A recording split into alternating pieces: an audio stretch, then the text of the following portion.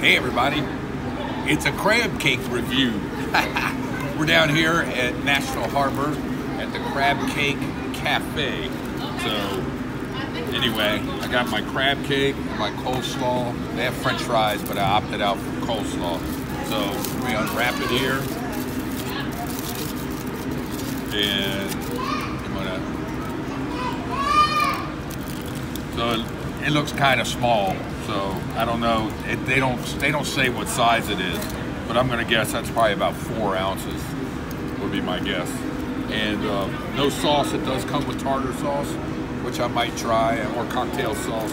But anyway, let me take a bite here, and we'll see what we got.